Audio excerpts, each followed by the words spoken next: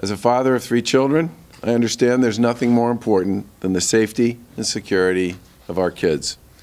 And this administration will not stop until the policies and procedures at the Department of Children and Families are aligned with best practices and national standards and make it possible for the people working every day at DCF to fulfill the mission of keeping kids safe.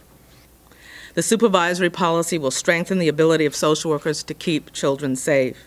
It does so by defining and directing what is addressed during supervision, including the clinical activities that help social workers put together case-related information about a parent's history or present risk factors, including substance abuse, mental health challenges, domestic violence, so that they can better understand how they impact a child's safety now and in the future. Each social worker will be required to receive 1 hour of weekly supervision and 1 hour a month of group supervision. Every case must be discussed at least once a month within these weekly supervision meetings.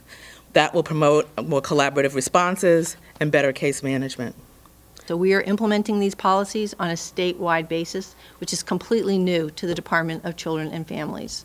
So this is all area offices will roll out these policies together. I believe that the completion of these policies on such short time frames, with frontline workers and administrators working collaboratively, is evidence that all stakeholders are serious about true reform. These policies are rooted in common sense and they prioritize child safety first and foremost. They are based on a real desire to create a better, more responsive child protection system.